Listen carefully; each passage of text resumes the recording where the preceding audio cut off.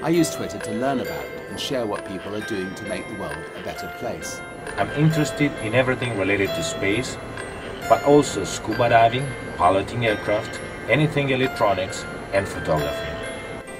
When someone famous dies, I tweet a joke about them.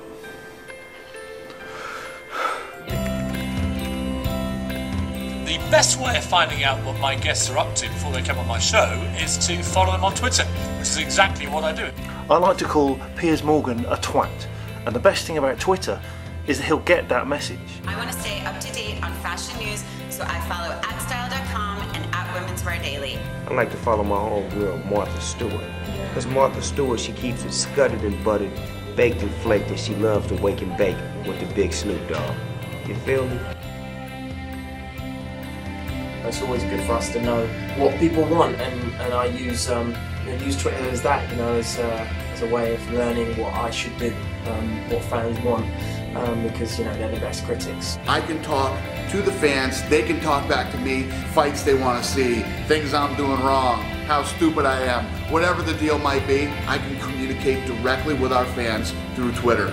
I spend far too long in every day clicking retweets, my tweets retweeted.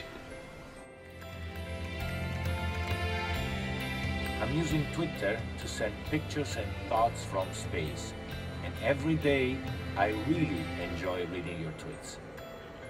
Ciao to all of you on the beautiful planet Earth.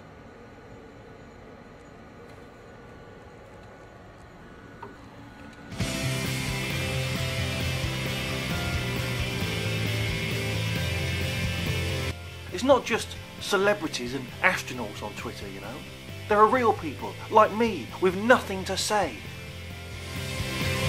Ce qui est cool avec Twitter, c'est qu'on peut avoir plein d'infos en temps réel et des choses très différentes.